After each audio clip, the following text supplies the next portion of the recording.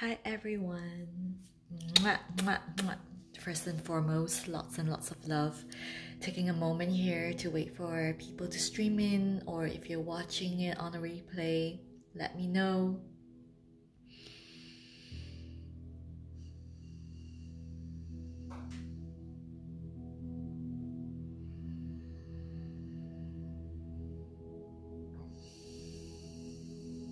I hope you receive all the love that's coming through, channeling through from my heart right now.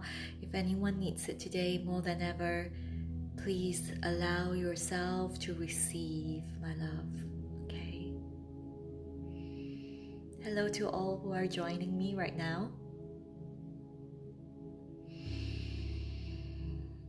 Take a deep breath in and just receive, and exhale all that you do not need to carry with you anymore.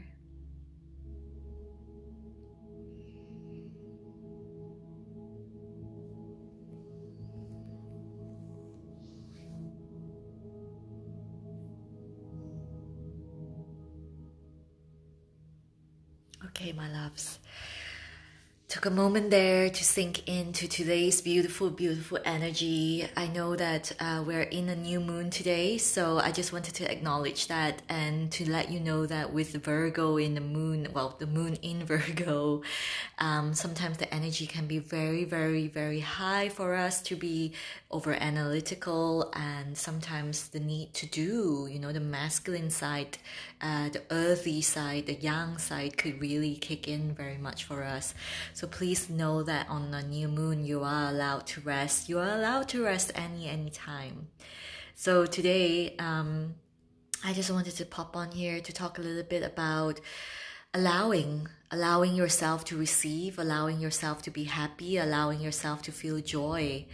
And it's painful for me sometimes to see how much people are waiting to be given that permission, to be given that approval, to allow in all the things that you desire. And just to let you know, my name is Li Ying. If you're just joining me, hello, hello, hello. I truly, truly stand for a new era of women who stop apologizing for fully showing up as the beautiful, divine, sacred human beings that they are, the authentic self, that really needs to show up fully. We are conditioned to apologize for taking up space. We are conditioned to apologize for the things that we believe in and apologizing for the things that we want, really, And really, this comes down to how we've been conditioned to believe that we are never good enough. And so we need to wait till a certain time for us to finally go for what we want, or we are bringing ourselves down in the sense that the voice in our heads are not even ours to begin with, by hating our bodies, by shaming our bodies, and guilting ourselves into shrinking and shrinking and shrinking, and believing that once we shrink ourselves to a certain size, we are able to give ourselves what we want. And that never happens, because the bar keeps raising and you will keep chasing, and what this is going to cost you is a lifetime that could have been lived in freedom. And I really want to talk about that, because I've been speaking to a couple of beautiful, beautiful women this month, and just really realizing how much it's costing them is making them take the move, to take the action that is needed to raise themselves out of this stuckness, this place that they've been stuck in for so long.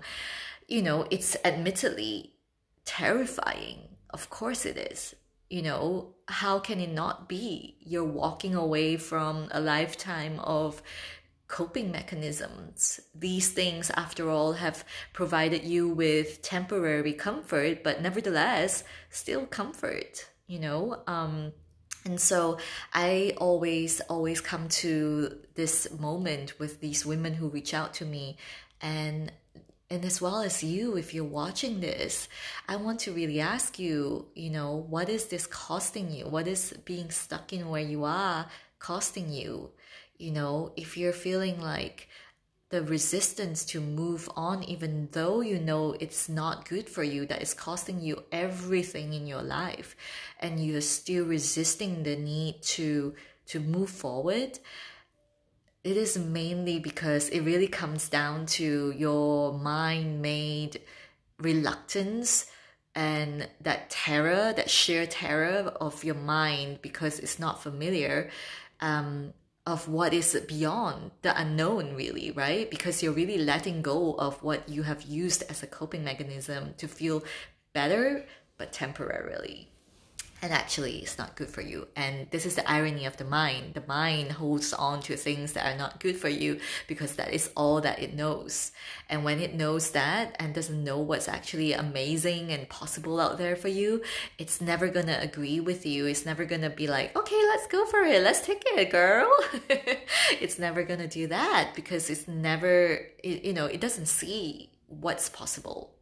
But the good news is, your body is constantly sending you signals. Your body is constantly telling you what's right for you, what's good, go for it. Because why? Because the body is constantly in commune with what is known as your soul. And your soul always gives you something that is most sacred and most divine. It tells you what needs to be done. It tells you that you can reach for the stars if you wanted to, and it can be done with a snap of your fingers, but you need to answer that calling. You need to answer that calling. And I think what we've been going through this past year has taught us that there is really no time to lose, my love. It's really just this simple. You need to commit to yourself. It is safe for you to receive. It is safe for you to be happy. It is safe for you to be absolutely free. And I want you to allow that to sink in a little bit. Does it feel uncomfortable in your body? Where in your body feels the tension? Let's get to that. Let's get to that. Tell me where it is. Tell me where it is. And then we'll get to that. Comment, share. If you have the question, which I get quite often, of how is the mind going to support you on this journey then? How is it going to reconnect with you and allow you to go on the divine journey of body love again? Because this is what I do. I have a beautiful 6-month immersion where I will take you from body hate to divine self-love. Because this is the truth. If you keep hating your body, if you keep shaming your body, you will actually come to a place where you're actually self-shaming and self-hating. It's just that simple because you're not loving yourself. You're not putting yourself first at all. And if you keep judging yourself, and this is what my teacher always tells me, and I really, really believe is true, is that as long as you don't release the judgment from yourself, you will never heal. And I want you to know that healing happens as just a byproduct the minute you commit to yourself, the minute you make that sacred vow to release yourself in order to be able to receive the support that is all around you. The support can come from everywhere. The minute you allow, everywhere, everything you see will start to manifest itself as a supportive system, an ecosystem that will allow you to reach out.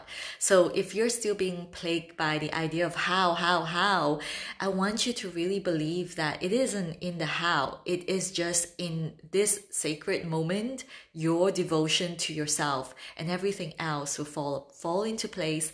And yes, some things need to fall apart. They need to fall apart for you to receive what is supremely divine, and it's all there for you to take. That it is incredible, to think of how much, especially for women, we don't allow ourselves to receive. We don't allow ourselves to be happy. We feel that we need to work hard for it. We feel that we need to work and suffer to get what we need. And that is not the way to live. We need to remember our sovereignty. We need to remember as women how powerful we are. And imagine the legacy you can leave behind for generations and generations of women to come. And let's take a stand. And this is what I stand for, a new era of women who stop apologizing for showing up fully as themselves, just as they are. All of them, all of you. Completely, divinely you. And that is it. That is it. And this is so important because you're living behind a legacy. You're allowing your daughters and your granddaughters and your great-granddaughters to be themselves unapologetically and stop apologizing for it. There is no need for that. You know, I totally know where you are. I know where you're standing. I know the tremor of fears you get when you think about, oh my God, what if I don't like the authentic self? What if I don't like myself? I don't like myself right now. How am I going to like myself when I'm the real self? I know that. I know that so well because I've gone through it myself. I've struggled with 10 years of anorexia and with various other eating disorders in relapses. I know because I've never loved myself. I couldn't even dress myself, I always dress myself in the dark. And if I had to put on makeup, which I did, amples and amples of it, I would just do it by really focusing on one part of myself and not really looking at any other parts. And that was 10 years of my life. 10 freaking years. And that is something I'm so done. And the minute I told myself, I am so done with this. I quit this. I'm going to give myself full support. And no matter how messy it gets, how ugly it gets, I'm for me. I'm with me. I am doing this for myself and nobody else. Everything unfolded. I felt myself again. I was in my body. I realized how much of my sensitivity and my poetry as a human being and my presence can be loved and cherished. I started to attract beautiful people who resonate with me. I attracted a lover who's now my husband, who loves me just as I am. All of this is available for you, my love. It is so available. And so my question is, how much longer are you going to let this cost you? How much longer are you going to entrap yourself in this dungeon, in this prison of self-hate, of body hate and body shame? Because right now you can make this holy vow to yourself that you are going to take charge, that you are safe to hold yourself. It's such a powerful vow. And the minute you do that, you will begin a lifetime of transformation, a lifetime of a gifted journey to really loving yourself and then giving to others. I just feel this so much because I'm just so passionate and I see it available. I see it possible for every single woman out there. And it just takes that holy instant, that holy vow that you would take for yourself. Sacred vow, holy vow, whatever you want to call it, And this is all for you. This is here for you. This here is all for you. And so I just wanted to end this by saying, if you're ready, I have several spots available on my 6-month immersion. You can absolutely DM me or jump on a call with me for free. You will be divinely guided. I am going to hold space for you on the call, on a body mapping heart-to-heart call. We really just map out what's going on with you and how we're going to journey forward. How we're going to bring you from body hate to divine self-love, to leave body hate behind for good is my highest intention, and it's absolutely available for you, my love. And finally, I have a free masterclass coming up this Friday in my beautiful sacred container on Facebook. It's a free support group. You are very welcome to join me there. The masterclass will teach you how to calm your nervous system because your body is continuously on a fight and flight mode. And as long as your body is in that fight and flight mode, your body is not going to be capable of healing. So let's get to that. Let's get down to that. I'll be sharing some of the integrative tools and practices that I teach my clients as well. If that hits the spot for you, you're so welcome to join us. Just DM me and I'll share all the details with you. Okay, my love, I look forward to chatting with you. Anyone who wants to book in a call, book in right now. There's no time to lose. As I always say, the millionaire mindset is you can always get the money back, but you can never get time back.